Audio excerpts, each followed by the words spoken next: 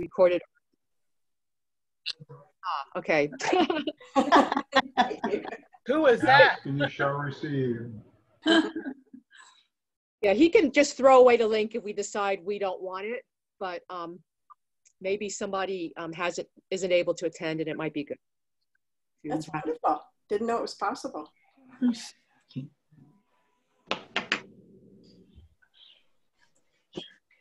Have someone named Patricia Knight that keeps trying to get in, and when I say admit, it won't allow her in. Is she part of your club, or? Yes.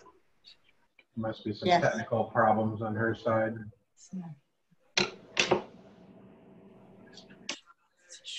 Can one of us write her if we know her and let her know to try a different device maybe? Okay. I can try to email her. Or Ellen. Hello, Ellen.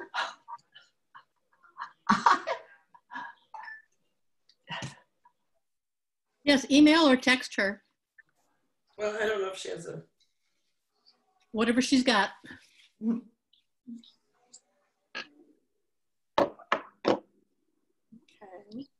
Okay, I think it's a good time to go ahead and start getting in. I'm sure there's going to be more people coming in. Good afternoon, and welcome to the historical first Garden Club of Los Altos meeting on Zoom. So I'm so happy that everybody who's here is joining us, and I think we're probably going to get quite a few more folks coming in. I don't know about you, I spent my morning out in the garden enjoying it and doing a lot of watering of plants because I think we're going to have a really, really hot day today. And I hope you've all been enjoying your garden and staying healthy and safe out there.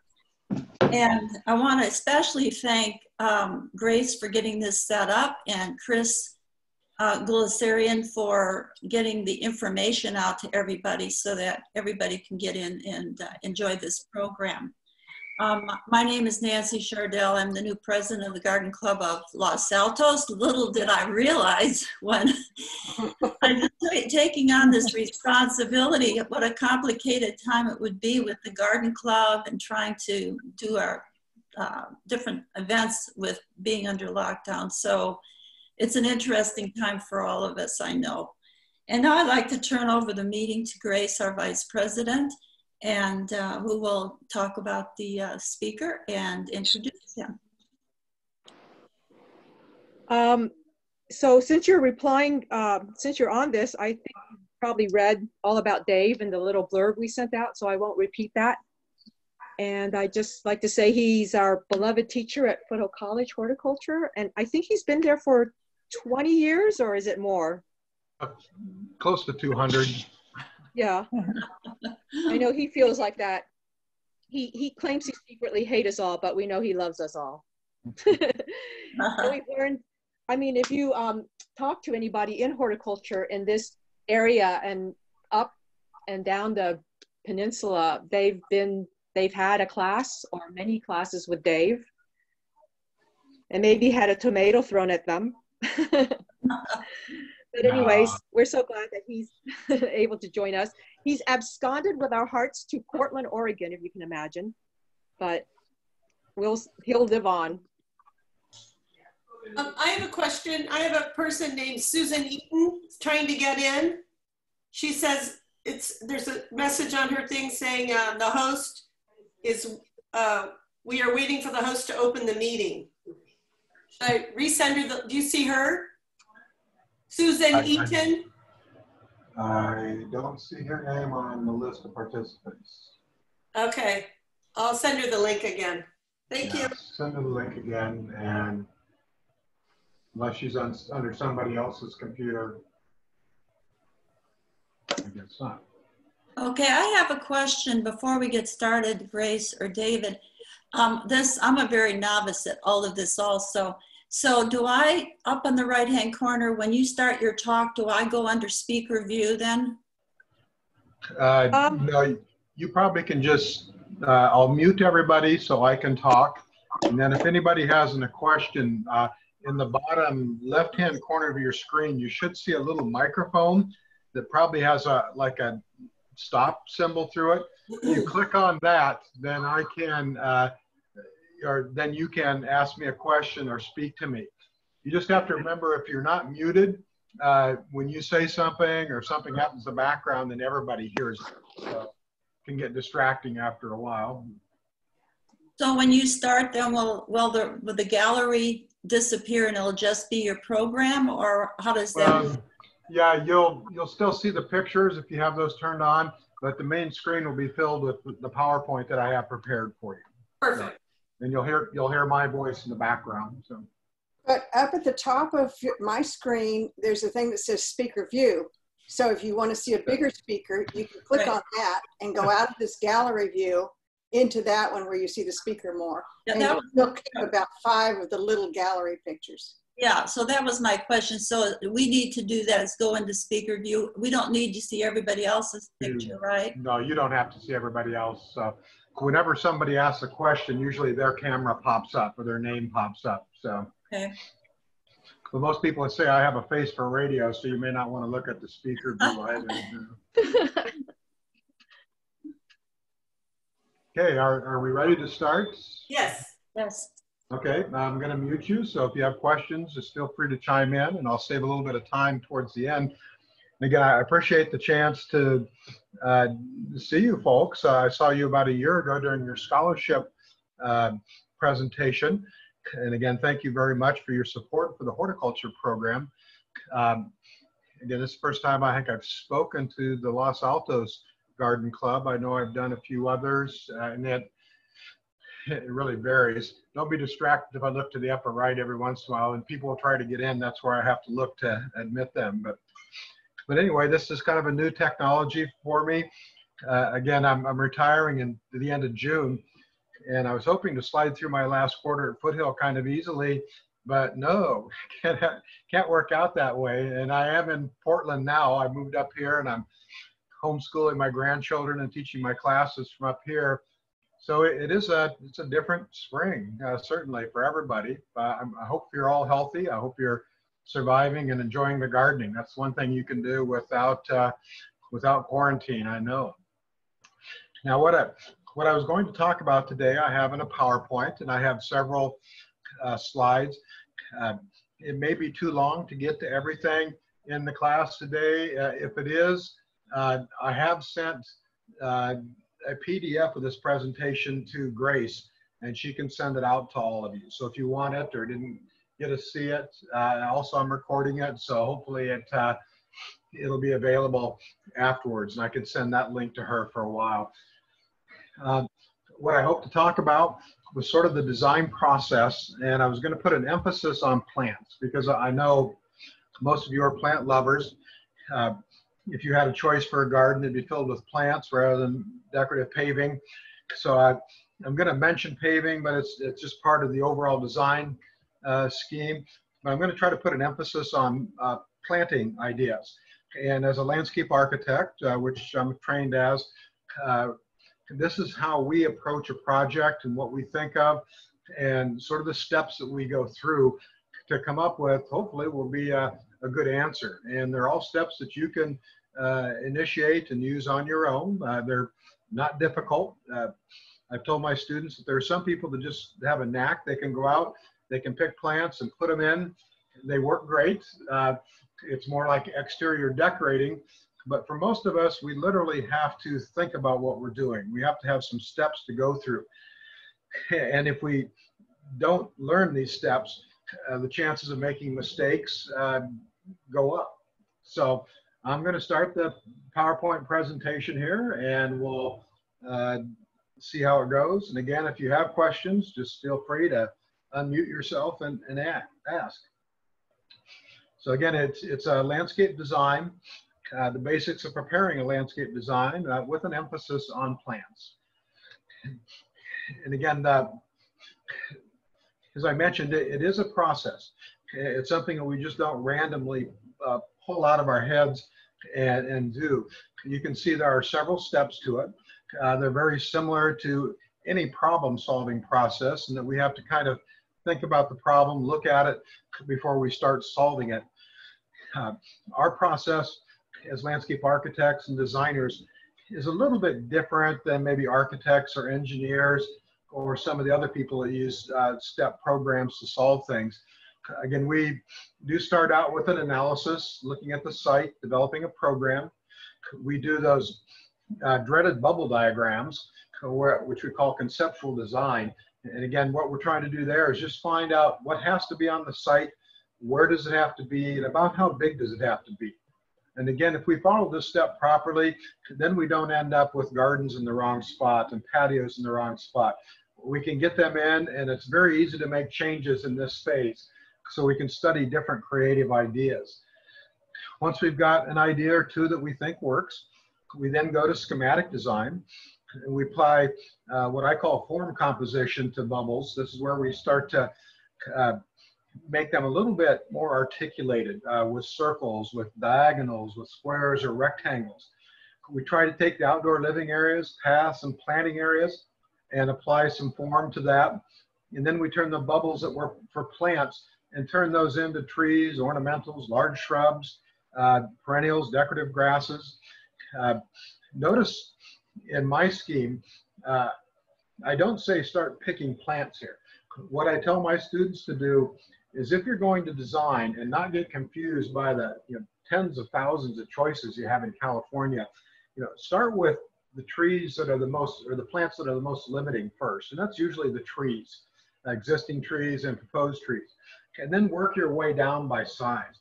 Because by the time you get down to perennials and decorative grasses, you might have 10 or 15 of them on the site, but you probably have a couple thousand to choose from. On the other hand, with trees, you don't have that many to choose from. So you're going to start with a limiting number and work your way down by plant size. I also have them develop a plant list and identify some alternative choices for each plant. And then when we get to the detailed design part, we already know what plants we're going to use, and we know the names of some plants, so we can start to specify individual plants. We can also pick out the hardscape materials we're going to use and get some approximate dimensions for those. And then lastly, we put together our master plan. We draw up the hardscape, we draw up the plant locations, we prepare our planting plan in a way that is going to be possible for a contractor or anybody who's trying to read our plan to install it. And again, sometimes it's simply plants, other times it might be plants in hardscape, but whatever you're designing, again, down at the end, we have to have some kind of plan to follow. So I can quickly go through the first couple of steps. You've probably done analysis before, you probably just haven't thought about it. You look at your site and think about, where are the sunny areas? Where are the shady areas? Where is it wet?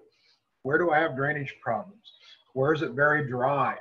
And we expand that to look at a site where might you have good views? Where might you have things you want to screen?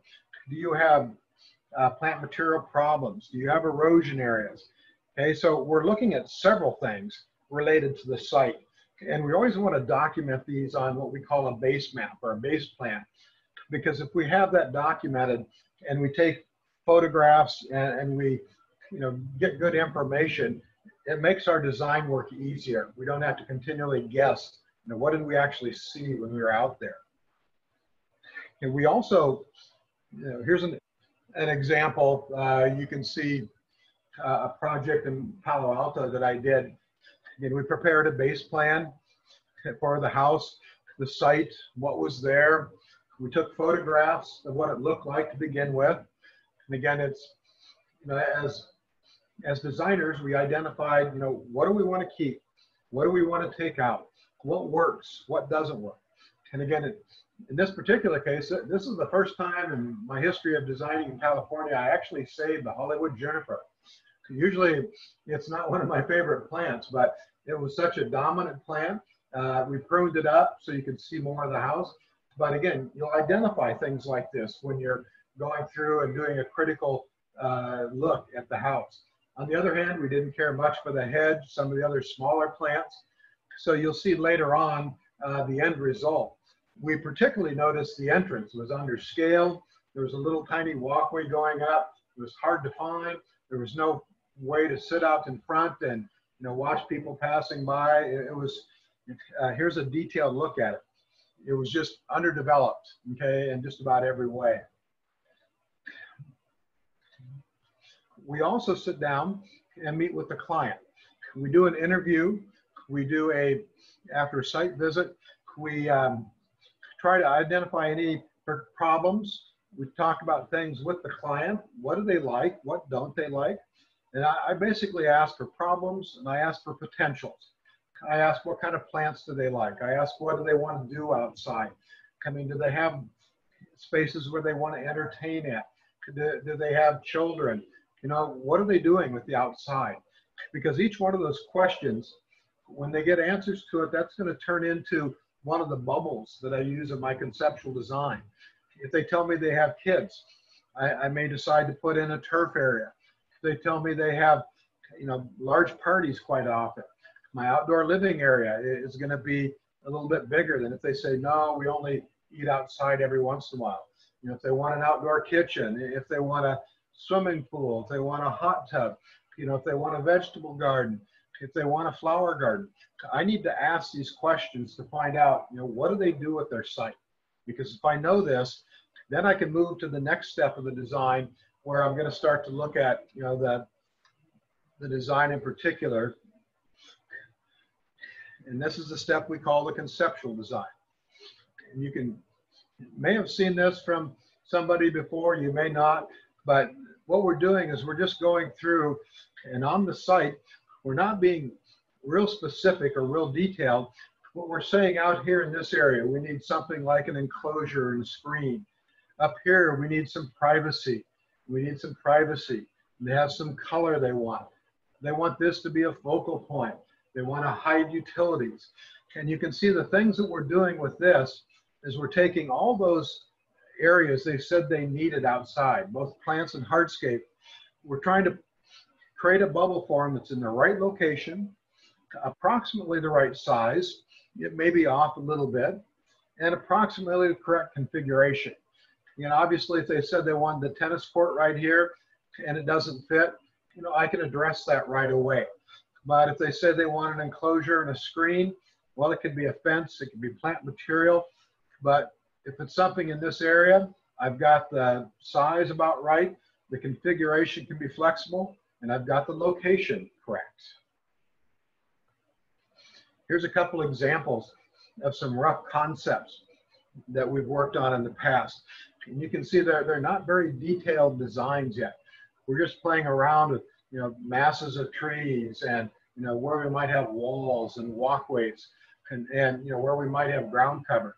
You couldn't build anything from these plans, but I can look at this and say, okay, this is what the client told me. They want something kind of free flowing. You know, they want some buffer plants out in front. They want some circulation up to the house. Same thing on this one. Circulation, different doorways, you know, slopes where they might have existing trees.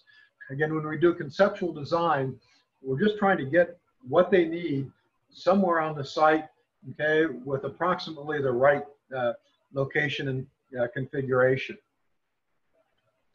After that, we start to move into schematic design. The big change on schematic design is you can see that if they had a bubble here that says patio, okay, it now has a form to it. It's got squared off corners. Okay? Back here, where they said they wanted a screen, okay, it now has 3 tall plants, several lower plants in it. Over here, where they wanted shade, it now has some taller plants and some shorter plants. Where they wanted color and privacy, okay, we turned that into individual plants in here.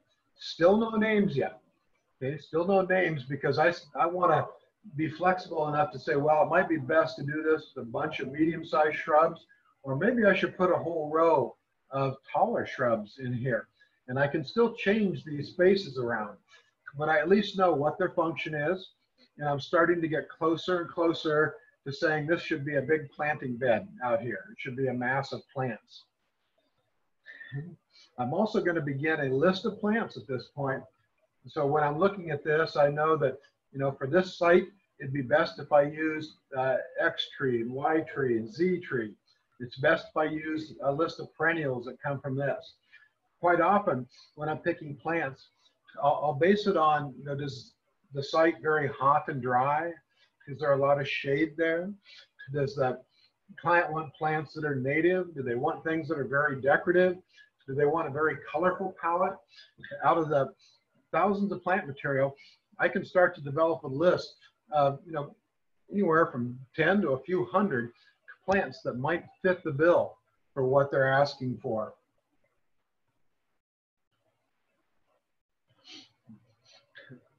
You remember that patio in this scene before had some form, as did the front walk and these beds around here. Well, we're trying to apply a logical form to our design at this point. Now, there are some rules when we're doing form design. Usually we want to have a dominant form. We're going to use something that's pretty much square, rectangular, something that might be rounded or an ellipse, something that has an angle to it, something that might be diagonal, or something like this that might be freeform or curvilinear. And what we try to do is we try to take this form and apply it to each of the areas where we might have hardscape. So you can come back here and you can see if we use the square form, that's applied to the walkway. It comes at an angle. It's applied to the patio. Okay? But then we decided to contrast all the squares that we were putting in with sort of a freeform line. So we not only have a dominant form, but we have a subordinate form that we're using in here. All the beds inside here are kind of free-flowing. The edge to the bed is free-flowing, but we still have the form of the square and rectangle going. So when we start to get into the schematic design phase, we're not only getting more detailed on the plants, we're also getting more detailed on the hardscape and the shape of the planting beds. Here are a couple examples of designs that we're applying form composition to. This one right here, this is the same one that we saw right here. Notice this S-shaped curve in, and everything else is kind of jumbled together. But when we get down here, we articulated that into a nice wall out here. We echoed it with a wall over here. We added an entryway, some steps up, a patio out here in the front. This walkway went down to the driveway, and you can kind of see that shape and form is repeated at several spots throughout the design. This really helps with design principles, particularly the one of unity, where you're trying to make the design look coherent. If you have an overall form composition and you use that to place hardscape, to place plants, okay, it makes your design feel stronger. Over here, same design, or same site, but a different form composition. This one is all based on circles and radius of circles. You can see how it was used out here. You can see how this row of plants, this row of plants, this row of plants, they all picked up on that same kind of arced theme. Even in the back, you can see that terrace was laid out. Even this little section here, it's laid out with the center of the radius right in here with arcs coming around. Now, not everything fit into the circle. Some of the things ended up being straight rows, but whenever possible, we tried to take that form and use it to guide the placement of plants and the placement of our hardscape. Here's another one, the same terrace. On the left, we had more of a curved theme going with the wall coming around and the steps being curved, leading to an upper terrace. And it was all fit inside of an area. Over here, we used more of an angular theme, the same general area, but over here, the same steps, you know, had an indented part with a couple planters in here, a square fire pit. This had a rounded fire pit. So again, the plants would follow the form composition, the hardscape would follow that. When it comes to taking plant material and making it into a schematic design, you can see we started here with a concept, kind of a, bubbles And we had an area for tall screen, low accent, a lot of color, turf. And then we converted it from bubbles into individual plants. We wanted some trees, some perennials, some shrubs, some ornamental trees. And then over here, we started going through and identifying what each category of the plants were. So we knew perennials, shrubs, ornamentals, trees, with the key over here. We started selecting plants, and we did it first using cultural requirements. Some people think you start with aesthetics, but in my opinion, you have to start preparing your list based on the cultural requirements. If you have a plant that's going very strongly against the cultural requirements, there's a good chance it won't live, so you'll never see the aesthetic value of it. So without a lot of extra work, you probably want to make sure that you have, the cultural requirements considered first. Sun, shade, water, soil pH, texture, disease, maintenance, pest problems, invasive. Again, there are many things you want to consider, okay, underneath your cultural requirements and limitations. When it comes to arranging plants using aesthetic techniques, there are 5 basic ones: rowing, grouping, massing, banding, and specimen. And then there's some other additional techniques you can use that are subsets of these. For these techniques, rowing, very simply lining up similar species, okay, to emphasize a focal point. You've seen this with street trees, with trees along drives, with alleys. Even hedges leading up to the driveway, or pathways through a garden. Grouping is probably our dominant planting species. Again, grouping can be looked at in a number of ways. Grouping usually has a focal point plant. It has a matrix plant that fills in the spaces. And then it has some scattered plants that try to create some interest in a little step down from the impact plant. And when we create groupings, we usually create a hierarchy that if it's out in the lawn somewhere, the tall stuff goes in the center, medium-sized stuff goes around that, and the lower plants go around the outside edge. But if we're up against the wall, the tall stuff is in back, medium size around the edge, shorter plants in front. There's some techniques for grouping that we can use. One is called block, where you're just using masses of the same kind of plant, okay, to create planting beds. And again, this can be great for color. It's easy to spot weeds, but it does require more maintenance. Okay, you're going to have to constantly swap the plants out. Okay, it has its uses, but usually on large sites. This is an example of blocking. And I know you've probably done this before, you've probably seen it, but you also know great impact, but it does have some work involved. This is the most common one, a mixed border, where you're mixing plants and decorative grasses of different size. It's a little healthier for the environment because it attracts more beneficials. Color is a key component. Works great with a backdrop. Okay. And then the mixed border, where you have a mixture of small shrubs, grasses, different kinds of perennials, usually is what gives you most of your garden framework. Sort of an alternative to the block planting is drift planting. This is like a block, except it's mixed species, and they're planted in elongated rows.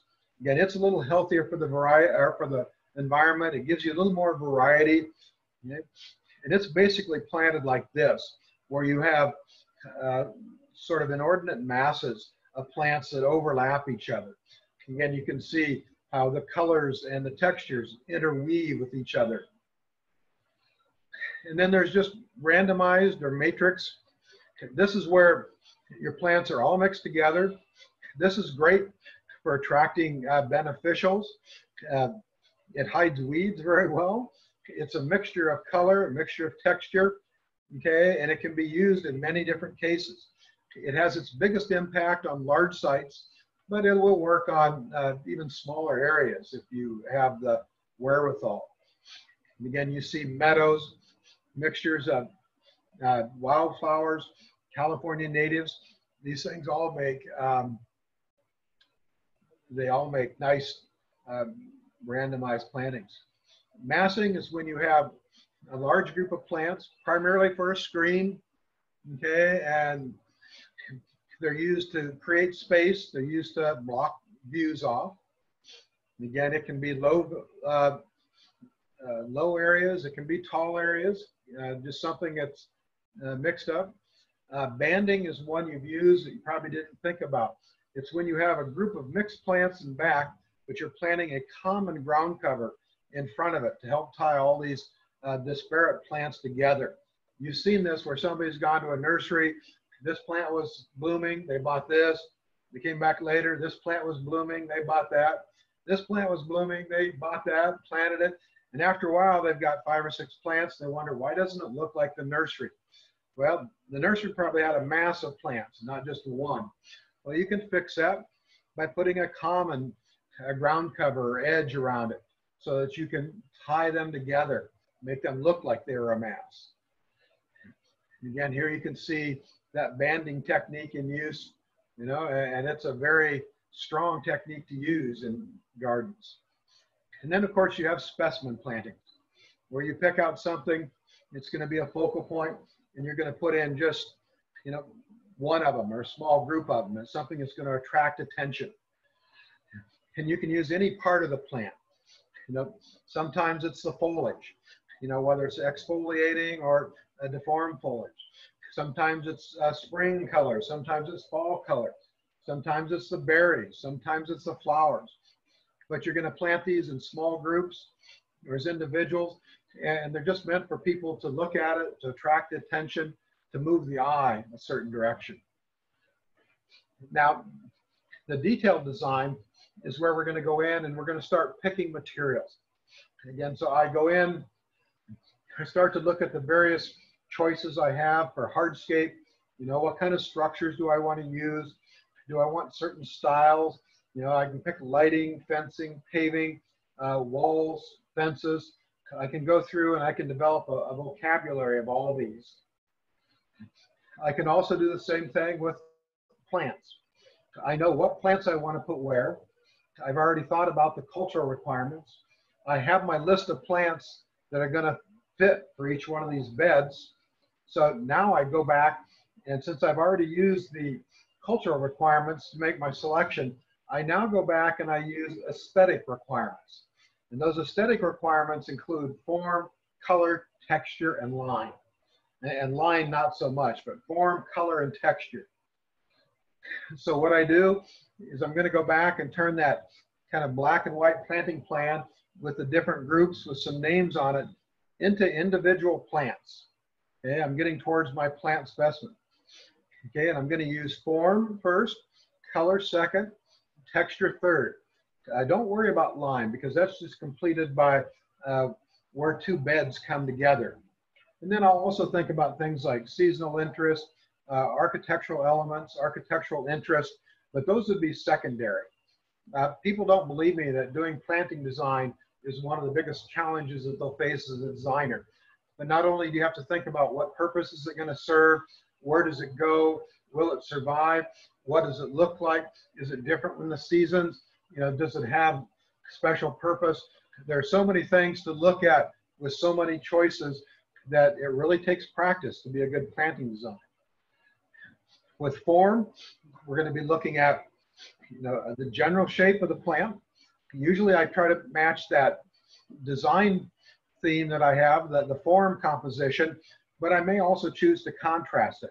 Okay, if I'm very formal, I'll pick something out of the column or pyramidal. But if I want to go very natural looking, I can do irregular or rounded. With color, I have to study the hue, the value, how saturated it is, the sequence, and again, where I'll get the color from. And there are several color schemes I can use. These gray bars indicate I can pick colors next to each other for monochromatic. I can pick 2 next to each other for analogous. Across the color wheel for complementary. I can split them up for split complementary. there are a lot of different color schemes. Again, if I'm going to pick something with flowers that are this color, I know it'll work better than if I pick something with this color and one of these other colors. The texture, I usually pick last. Texture usually works best when you're up close to the plants. When you get up next to something, you can see the size of the leaves.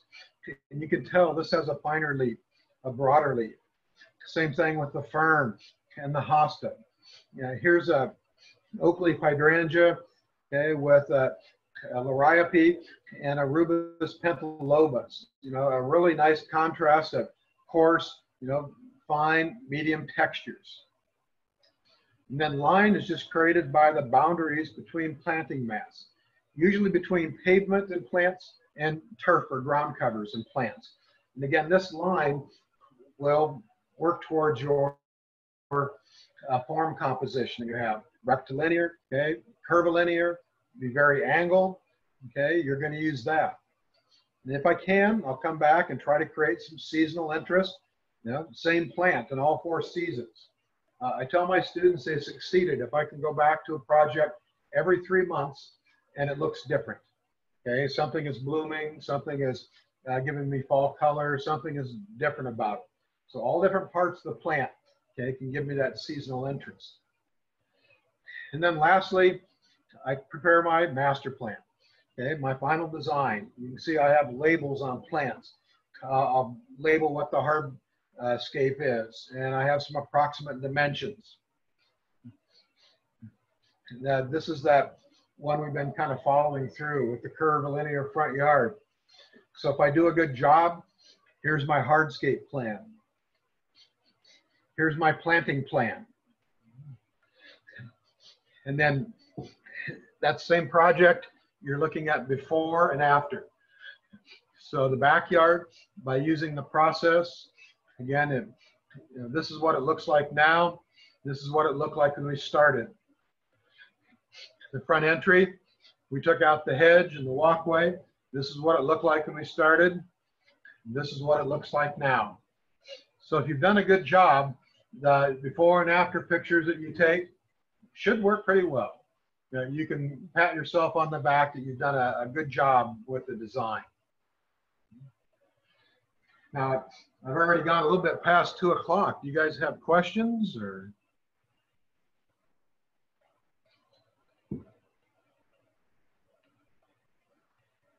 I know someone did send in a picture asking what could they do here? They can see right into the neighbor's area. Well, I know it's almost too narrow of a space to try to plant in here, but a space like this, the process tells me I need circulation. I want a screen here, and my options are probably going to be more, something like putting in an extension on the fence and something where I can maybe grow some Vine. Yeah, grow some vines or something like that up here. And again, if I really want to get fancy, I'll take what I'm building here and I'll maybe, add some lines and arc it over. And I can enclose this so I can get my vines to grow up and over the top. And I can do a couple things with this. I can then, emphasize my walkway down through here, make it a little bit nicer. I can screen the views out this way, and I prevent people from seeing in this direction. And again, I've done techniques sort of like this before, where these are just metal pipes with curved pieces at the top, and you run wires from one pipe to the next, and you come down and you can get vines to grow up there because they don't take up a lot of space at the bottom, but they give you a lot of, vertical growth. So you just, that there are several keys to being a good designer. One is knowing a process. Another is working on creativity techniques. I teach my students how to look through magazines, how to take field trips, how to brain share with others, how to, you know, I guess ideate, if you will, you know, how to look at what other folks have done. There are a lot of different ways to learn new design techniques, learn new design objects. There's nothing wrong with looking at somebody else's design and seeing an idea they like. The important thing is, you know, write it down, catalog it. And then when you reach a situation it's going to be the same as that, you can pull that book out and you can say, oh yeah, this might work here. Okay. After you do that a few times, you find you're actually pretty good at doing design because you've got a catalog in your mind that helps you be creative and helps you understand the process. Dave, I have a question. How would you deal with the irrigation of that side yard? I'd probably look and see if I can't work drip in some way. I'd have to find out where my water source is, but maybe put a pipe under the path, or you could even come up and go over the top on the pipe and just, you know, run it down to the ground and put some drip heads along there. So that's probably going to be the best. There's no way to get spray in there, and spray would be ineffective. And you don't want to hand water it, but you do want to get some water to it. And I think the drip would probably be the best solution. So drip coming up over the arch and down the, yeah. You could do it that way, yep. Or putting a pipe with a sleeve underneath if you have to go under the path, and then popping up and going along the base of that little arbor with some drip heads. Okay. Seems like irrigation is always an issue for me. You know, in California, it's always an issue. You have a great place to grow in, but you have a climate that, you know, naturally only supports a limited palette of plants. If you want to grow everything that you want to grow, you're going to have to think about water, and you know, you have to think about it very, you know, very carefully and, you know, very conservatively now. So, thank you. You're welcome.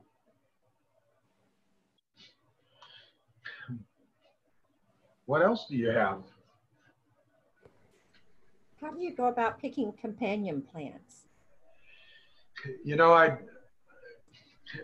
again, if I pick companion plants, I usually have the first plant selected. And then what I do is I'm going to look at a palette of plants that they have to match the cultural requirements of the original plant.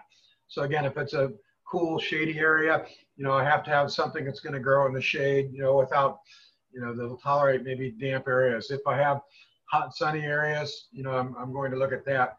It's kind of funny, but I don't consider soil extensively when I pick plants, just because I know I can probably modify the soil. And I found most plants will grow in any kind of soil. They just don't grow as well. Okay? And then what I'm going to do is I'm going to look at the aesthetic requirements. And usually whatever that original plant was, I'm going to find something that, if you remember those color schemes in there, I'm going to find something that picks up on one of those. Maybe monochromatic. If it's a blue plant, I'm going to pick up something that's different shades of blue. Maybe I'll pick out some purples. Maybe I'll pick out a yellow to contrast it, something complementary. And then I'll go back and take a look at, you know, size and texture. Okay, do I want something taller, smaller? You know, where is it going to be placed at? And I almost always want something that, you know, is a different texture. So if it's a coarse leaf plant, I'm going to find something that has a fine leaf plant. Again, when you're doing plants, you know, you have to be part artist. And I think all of you know that. You know, you have plants that you love, but there's certain plants that just don't go with other plants. You know, not only is the culture wrong, but, you know, the color might be wrong. Or you've got too many plants that are all the same size. Too many plants that are all, you know, the same texture. Overwhelming with one color. You know, I like to mix it up. And again, if you go back and look at the slideshow, have Grace send it out to you, and look at that mixed border, and, you know, see how they pick plants, and look at the some of the color palettes that are in there. Those are things that are going to help you pick good companion plants. Usually it's going to be in a perennial bed somewhere, okay, maybe a small shrub. So. Thank you. Mm-hmm. I have a question. Okay. I have very old magnolias in my front yard and a big lawn. I would like to get rid of the lawn. What do you put under these big magnolias that right now are just dropping leaves like mad, that you can get the leaves up and not ruin whatever you have underneath? Yeah, it's a grandiflora, right? Oh, yes. Yeah, those leaves don't decay. They have a half-life. You know, that's a challenge. I'd probably put in, again, something that's shade tolerant, and I'd put in something that's going to be durable enough to tolerate running a leaf rake over the top. So it may be that you have to get some decorative grasses. You may have to put some shrubs in. That you'll also find that most of those magnolias, the roots are very close to the surface. Okay, and if you had lawn in there, they're probably almost, you know, on top of the lawn. So you're going to have to pick out, you know, where you plant them in between the roots. But you don't put anything that's very fragile or very dainty, okay, or requires a lot of sun underneath a magnolia, because you will have to go in, and what I've seen people do is just use a leaf rake to kind of pick them up and drag them off the top. But they're pretty much useless as a mulch. You know, you can't just put them in there. You have to get them out, you know, and grind them, or they don't even compost very well. But I don't know if that helps at all. I would really like to know what I could put in underneath there that doesn't have to have plants. Oh, that doesn't have to have plant. You mean non-plants underneath? Yes. Just, you know, what I usually recommend would be a wood chip mulch. I've seen some people put, you know, large cobblestones. They kind of put them in a circle going around to kind of mimic the growth rings on the trees. As they get out towards the edge, they put in, you know, maybe a smaller river rock to kind of give the impression of, you know, you're mimicking the growth rings and going almost all the way out to the drip line. And that's something you could certainly rake. People always get worried about, well, is water going to get through that? Well, yeah, it is. They're going to go down through the stone, and the magnolia will get the moisture that it needs. So, thank you. Yeah, just avoid white gravel. Okay. I have a question. Uh-huh. I have a small area that I'm making into an herb garden, and the herbs are all going to be in pots, and they are in pots, and there's a lot of them. And what would you recommend as far as irrigating an area? I mean, the spray isn't always great. Do you recommend using drip or those little bubbler things, or what would you recommend doing for an area like that? Yeah, you could use a drip. You could use a form of drip they call Netafim, Netafim. Yeah, I'm familiar with that. I'm not very fond of it. So. Well, they make some now that we actually can put underground, and they have bubblers. Okay, but you can put it right on the surface if you want to, and then just space bubblers out so you're getting kind of a grid on it. So, yeah, spray only works. You know, it's kind of technical. You have to have the right heads on it.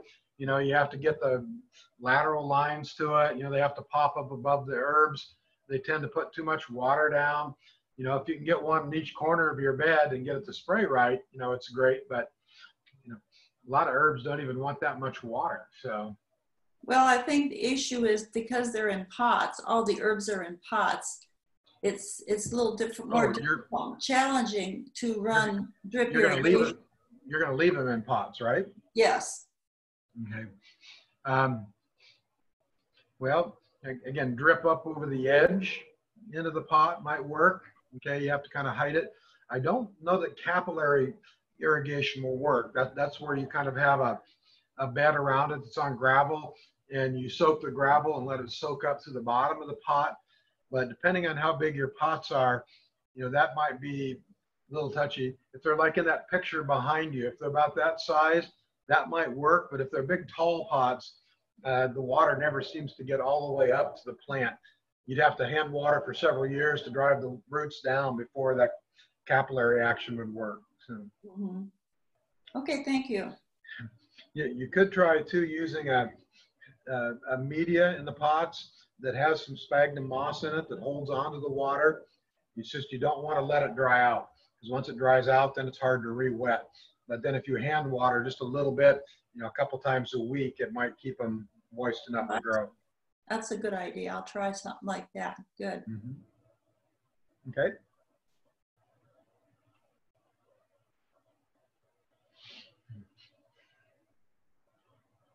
Any other questions? I didn't mean to go this long. I'm sorry. I have a question. I have a corner lot and a house that is surrounded on 3 sides by lawn, which is not very good in these droughty times.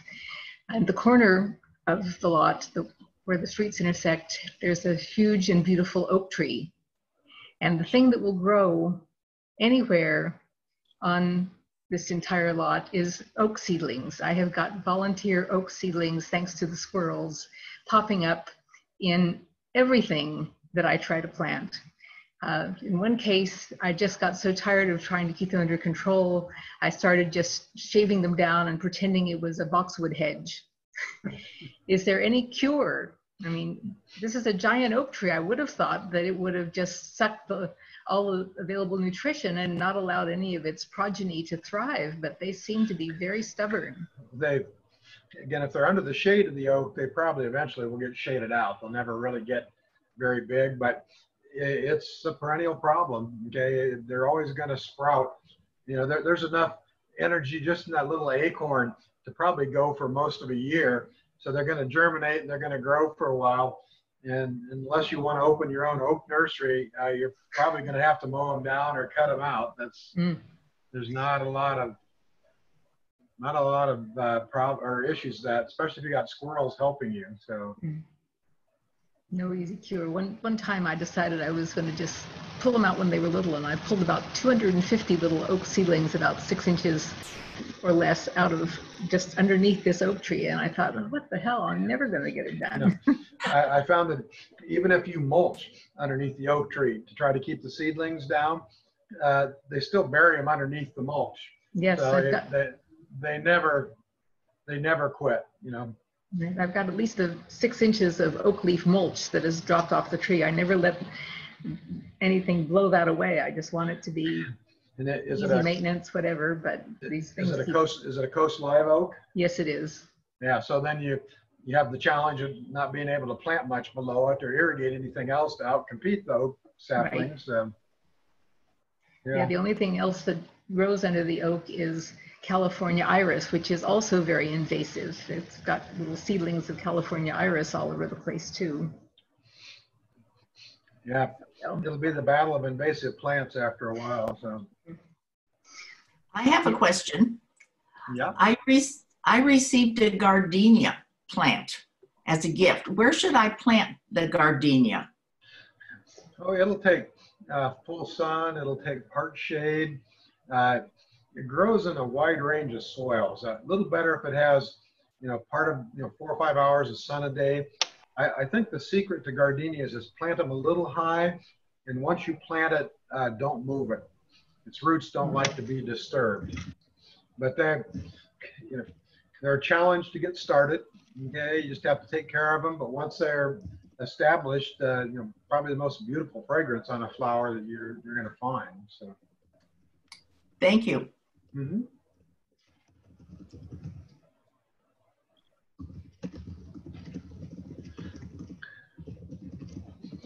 Well, Grace? Yes. Hello, Grace. Hello, I'm here. If I was successful at recording this, I will email the link to you. And it Great. should be there for a couple more weeks if they want to log in and they can download this discussion. I started it after we got going, so I don't know exactly how well it's going to work. But that's okay. I will send out the link maybe through Chris, and as well as the slides if anybody needs to examine anything a lot more closely. So the slides that he presented are the slides that he presented on what we saw on our screen? That's correct. Yeah, there's a PDF of that. And again, I know I went kind of fast because I was watching the clock here and I saw I was approaching 2. I just got started, but you can read it slowly. You know, it'll be more like what I. I have a question with regards to, I think it's called a Brogansia, the trumpet trees. I've had one that I've been thought was going to be growing okay. I had it as it was about 2 feet or so tall, but it's been several years now, and it's only like about 4 feet, and it kind of alternate looks like it's going to not make it and then make it. It's mostly sun, but some shade. Yeah, what can I do to help it along? You know, I'm not familiar with that plant. I think she said Bergmansia. Oh, Bergmansia? Yeah, I call it the trumpet tree. Oh, trumpet. Yeah, they like shady situations and kind of moist. Okay. Again, they grow kind of erratically. You know, if you want to keep it, you know, more of a normal, not an upright spreading form, you probably want to prune it back every year, you know, and maybe even add a little bit of low-grade fertilizer to it, because it does tend to put on, you know, long shoots with a lot of space in between nodes. So. Well, actually, I wanted to get it taller so it will screen between me and the neighbors up the street. Okay. So more moisture, obviously, maybe a little bit of fertilizer. Moisture and fertilizer would probably be your start. Is it in full sun or part sun or? Part sun. It gets morning sun, but then it would be in shade because there's a fence right there. It's against the fence. Okay, that should be all right. Again, they're not a real fan of full sun, so you should be all right if it gets afternoon shade. Okay, yeah, it would get that. Thank you. You're welcome. I have my current issue that I'm trying to improve is that I have an area which is in the corner, and it's shaded heavily by redwoods, which are about 20 feet away. And it's up against the house, so it's got heavy eaves over it. So I've had no success in growing things there, and I suspect it's because it gets no water in the winter when I've turned the irrigation systems off. And what I'm finding is I'm not seeing much in the nurseries in the way of really shade requiring plants. Shade, low water. Have you tried ferns? Well, I was hoping for something that would grow sort of at least 5 foot high to give it some, because it's a nasty blank wall. Let's see. Turnstromia. What? Turnstromia might work there. Sarcococa. Yeah, I tried that one.